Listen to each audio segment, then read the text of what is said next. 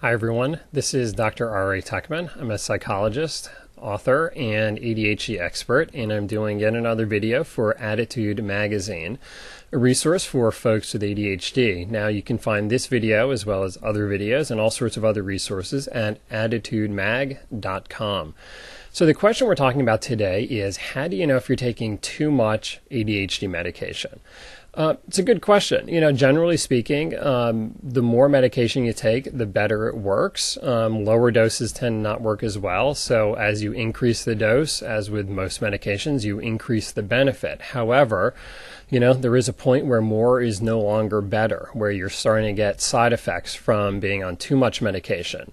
So some things that you might look for in terms of being on too much medication would be, first of all, feeling kind of anxious, jittery, kind of racing heart, pounding heart, shaky hands, dry mouth, those sort of anxious kind of symptoms. So, that might be something that indicates you're on too high a dose, or perhaps you've gone up in dose too quickly, that if you had, taken a little bit more time building up, you might have, you might tolerate this dose a little bit better.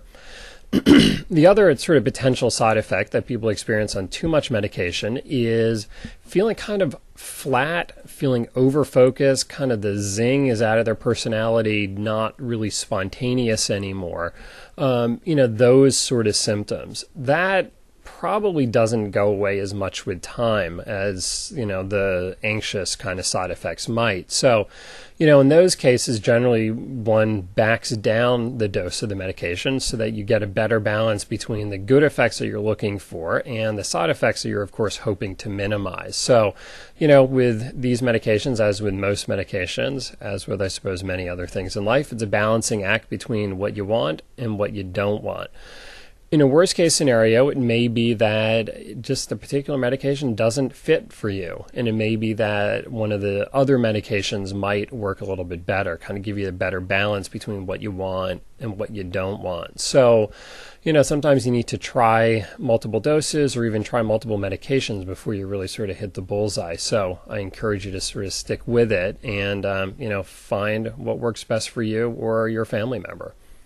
Once again, this is a video for Attitude Magazine, and you can find this and other good stuff at attitudemag.com.